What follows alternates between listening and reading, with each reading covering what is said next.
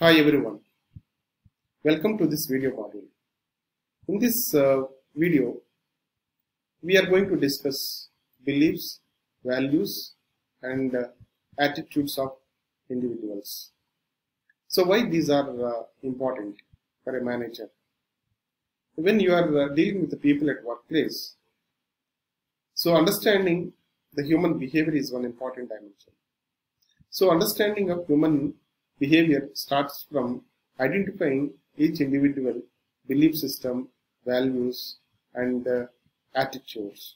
In that context, so this module is prepared and then meant for understanding the basic concepts of these three important elements of human behavior: beliefs, values and attitudes. Right. So if you just see that why these are very essential for managers. So these are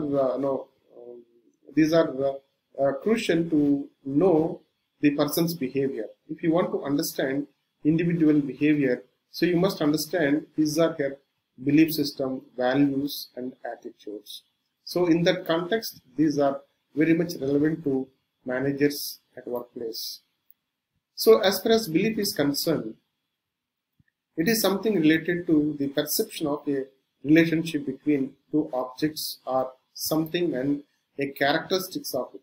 So that means you can see that it's a kind of you perceived idea, right? A perceived thought. So how is it? You can see that with example. So physical activity is boring. When you see that the physical activity is boring, that is a belief of somebody, and at the same time, some other person believes that the physical activity is important for keeping body fit. So that is the belief of the other person. So similarly, you can see that the other belief, like lawyers are dishonest. So whether all lawyers are dishonest or only few lawyers are dishonest, and it depends on the belief of the individual, right? So further, if you see that the Bob's loves James, so it is something belief, right? What is exactly we are not aware of that, right? So the reality always different from our belief, right? We believe based on our information or for our whatever that we know about that object, right? So then further, if you just look at the values are basic convictions or notions about what is right and what is wrong, right? So knowing what is right and what is wrong, or understanding what is right and what is wrong, it is something related to values. So if something is right for one individual, that is their value system, right?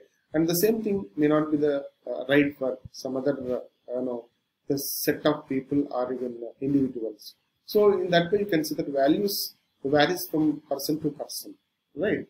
So then further, if you just look at the attitudes are defined as predispositions towards action about or towards the people and then things, evaluation of people, objects and then ideas, and made up of emotional reactions, thoughts and then beliefs, and actions components. So this is something related to attitude. So they can be learned or genetic and are sometimes impossible to change. So that is what is attitude. So attitude is something related to the feelings or opinion about an object, right? So that is what is we call the attitude. So further we will understand more and more about these three the components, right? So the beliefs, values and the attitudes, because three are very important to understand individual behavior, right? So with this, let me stop here. Thank you very much. Let us meet in the video 52.